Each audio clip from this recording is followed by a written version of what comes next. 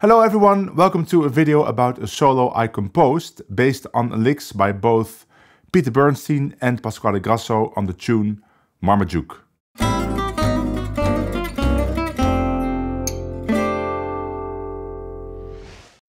So I got this idea of composing a solo based on two guitar players last year when I did the same thing with the tune Undecided, and I composed a solo based on licks by both Pirelli Lagren and Wawa Attar. And I had a lot of fun doing that because it's kind of a jazz puzzle, right? You need to compose a coherent solo, but it's two different guitar players and they play very different styles. But then you need to find licks that somehow fit together, or maybe they're very contrasting, and that's the reason it works. I mean, it's not very clear why it works, but when it works, it works.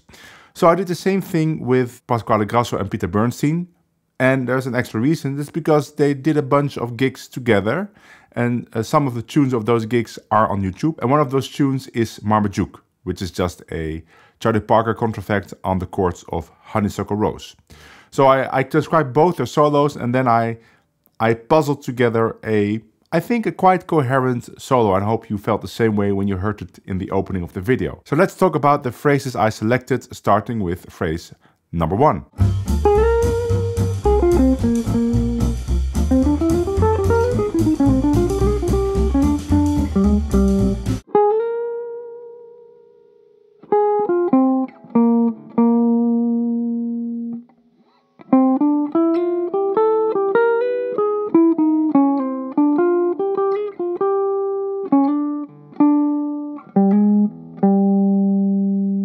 So this first phrase is a Peter Bernstein phrase. If you're familiar with the style of Peter Bernstein, I think you could have guessed it. So it starts with this very lyrical, nice vibrato on the B flat.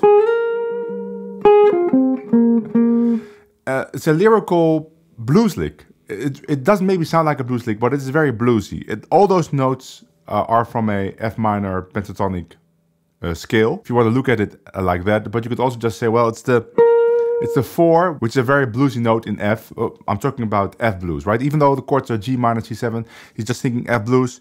If you want to play the 4, people usually also do, they slide that note up and back. But here it just plays at 4, and then there's a straight F minor arpeggio. And if you play an F minor arpeggio on top of F major, you get a bluesy sound with a blue note and ending on that 4. So even though you might not say, oh, that's a blues lick, it is bluesy. And in the context of Marmaduke and Honeysuckle Rose, even though the chords are 2-5, this kind of blues stuff works. And you will see more examples of it later in the solo. And then he continues with this. So the first thing to notice is that this is the lick that resolves from C7 to F, just by playing an F major scale, starting on the 5th, on the C. Resolving on the major third of F, and now he continues this idea of playing things that resolve to F by playing this lick. So this part, that is a lick for C7 altered. It's basically just D flat minor. A lot of time people play that in multiple octaves. They play something like, right, so that's what we have here. And now you might say, well, but the chord there is not C7, it's B flat 7 or B diminished. It doesn't really matter. Those chords are there, just there to distract from the fact that it's basically just 4 bars of F. You could play this tune just by playing 2 chords. Let's C7 for 4 bars, 2, 3, 4, and then F, 2, 3, 4. But basically it's just 5-1. So to make it more interesting, you can add all these chords. But it's basically all F, and if something is all F, you can also play lines that resolve to F. So that's what Peter Bernstein is doing. And then ending with this bluesy line for F. And this time it's not from the F minor pentatonic scale, but it's emphasizing the minor third and the 6. Minor third, 6, minor third. That's another typical jazz way of playing blues. That relationship between the minor third and the 6. And with those slides, it really works. And then we continue to the next phrase.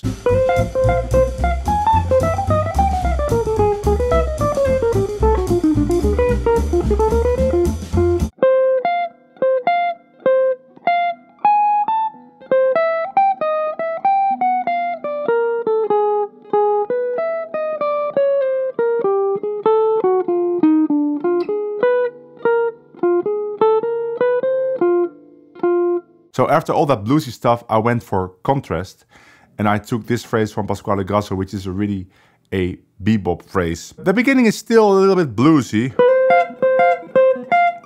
right? It's based on an F major triad. So like Peter Bernstein, even though the chords are G minor C7 there, he's kind of thinking F blues. It's not as bluesy as Peter Bernstein played, but it's still kind of a blues effect. But now he's thinking C, right, C7, and now 2-5-1 lick, bebop 2-5-1 lick. Going to the flat 13. Really nice 2-5-1 lick, which you could just practice in isolation, right? Maybe something like 1, 2, 3. And now we get this. That is a lick for F7 to B flat, which is what the chords are there. But then instead of playing B flat and B diminished, he goes to a bluesy lick. So there's this bluesy. If I put a slide there, it becomes even more bluesy. And then just an ending phrase for F. That is a phrase that states F major. So it has a lot of interesting elements, starting with this semi-bluesy lick. Now a 2-5-1 lick, altered.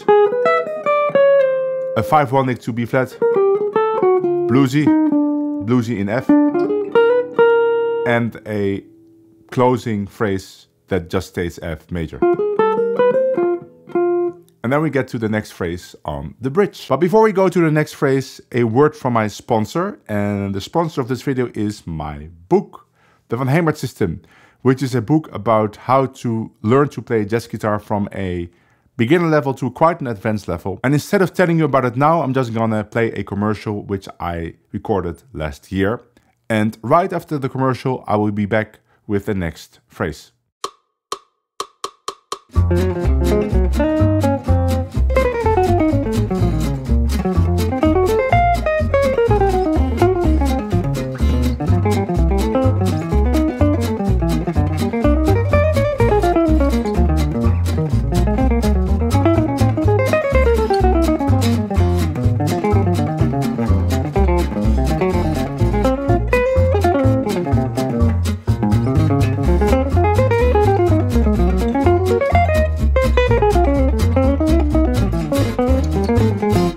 Hello everyone, you just listened to a jazz guitar solo on the chords of the tune Ergin. If you are a guitar player and you always wanted to play jazz but had no idea where to start, I have a solution for you.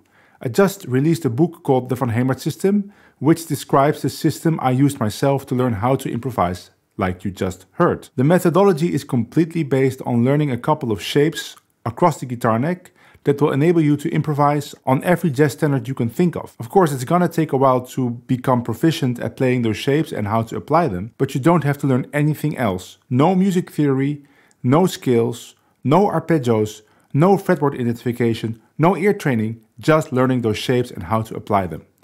That's what I did myself, and you just saw the result. If you are interested in learning to play jazz guitar like that, and you are in the US, order my book in the web store of jungleguitarist.com. And if you are in Europe, send a mail to this email address. Bye!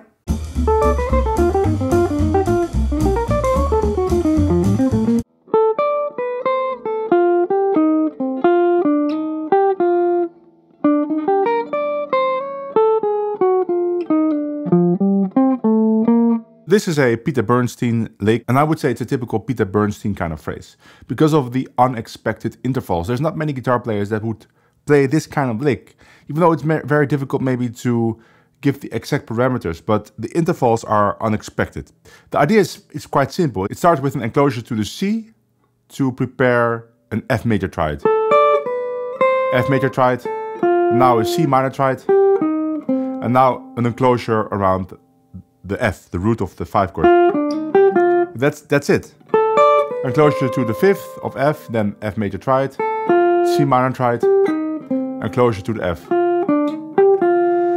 And even though the ideas are simple, the way it's played, thus the intervals and the direction of the line, it's unexpected. So you really gotta practice this to play it yourself. The fingerings I take are not the same that Peter Bernstein takes. It's because I'm a gypsy jazz picker, so to play his lines, I usually have to change some of the fingerings. The notes are the same, but the fingerings different. So now we get to B flat, but instead of resolving immediately, Peter Bernstein does a typical Peter Bernstein thing. I've heard him talk about it in a workshop, that he likes to delay the 1 chord. So instead of resolving to the 1 immediately, he just plays a short 2-5-1 lick. That is a lick for C minor, but that's an E flat major 7 arpeggio, which is something that you would play on C minor. And now there's a lick for F7 altered. That's the same lick he played in the first phrase when he played it on C7. Then you get a D flat minor arpeggio, and here it's F7, and he plays a G flat minor arpeggio with an added note, and then an altered scale, and now the resolution. But the resolution is very short because it's just at the final part of the B flat, and thus he's delaying that 1 chord that he really likes to do. And it's also a very appealing sound, right? Because you hear the rhythm section resolve to 1, but then there's still tension in the line of the solo player. So again, the whole line, 1, 2, 3.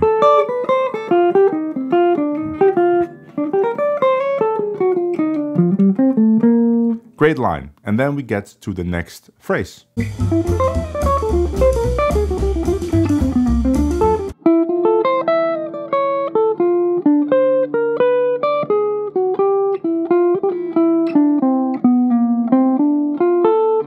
This lick is not Peter Bernstein, it's Pasquale Grasso. But I really think it fits together. It's in the same region of the guitar, and rhythmically it also fits. But of course, this is a really typical BeBop thing. Now he also plays an F major triad, just like Peter Bernstein played a E flat major triad on C minor. The chord here is G7, but you could also think D minor G7. So then on D minor you would play an F major triad. Now we get G7, and he emphasizes that sharp 11. It's that sound, and that's a sound that's really associated with the dominant on the 2nd degree or the 4th degree. So, but now we're in F, so the 4th degree would be B flat, so then we would get this sound, but now it's the 2nd degree, so it's G7. So now we get the C sharp sound. So he's playing a D minor major 7 arpeggio, which is a really convenient heuristic for yourself. If you want to play that sharp 11 sound, you just think about the 2 chord, which is D minor, and then you play D minor major 7. Now we have a typical BeBop. That's kind of a BeBop lick for G7. Enclosure to the 3rd, enclosure to the root, and now a lick that is based on the C7 dominant BeBop scale. I wouldn't think of it as that, but if you want to analyze it, this is one way to do it. I would just learn this lick. It's super nice to play on a long 2/5 with both chords being a dominant. So 2 bars G7, 2 bars C7, that kind of thing happens all the time. I made videos only about that. But this is a great example of a line that you could play on it and that you should practice on different songs, or maybe in several keys, or maybe even all 12 keys.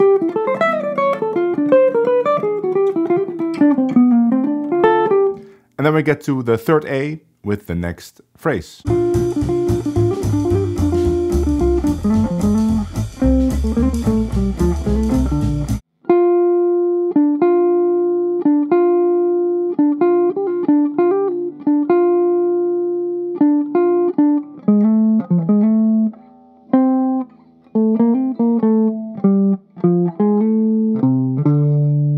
So we switch back to a Peter Bernstein bluesy thing, and it's really simple blues, but it's super tasteful, right? He doesn't do any flashy triplets in this line or pentatonic stuff. He's using the same principle as he did earlier by emphasizing the 6 and the minor third, or the major third in this case, but because of the slide, you still get this emphasis of the relationship between the 6 and the minor third. So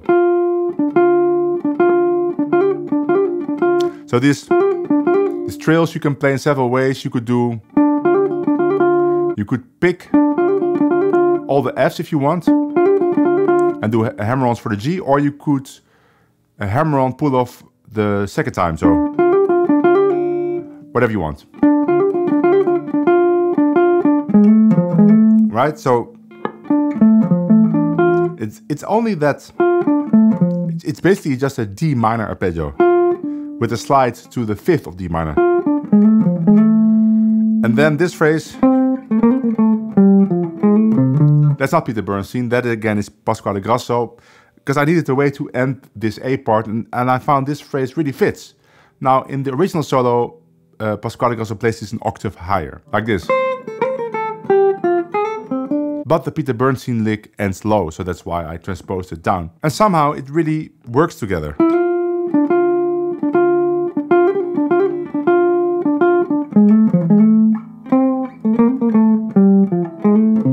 By the way, you could also do hammer-ons for that slide. I mean, that almost sounds the same.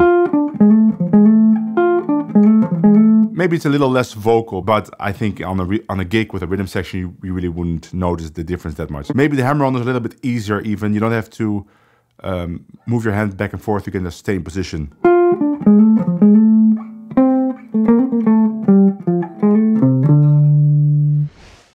That's it for this video, and of course there is a second chorus, I realized that, and it has that really nice Peter Bernstein chord solo in it and some really cool Pasquale Grasso licks.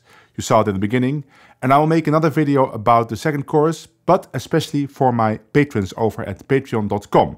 So if you would join there at the lowest tier, the €5 tier, you can download the tab that you saw on screen today.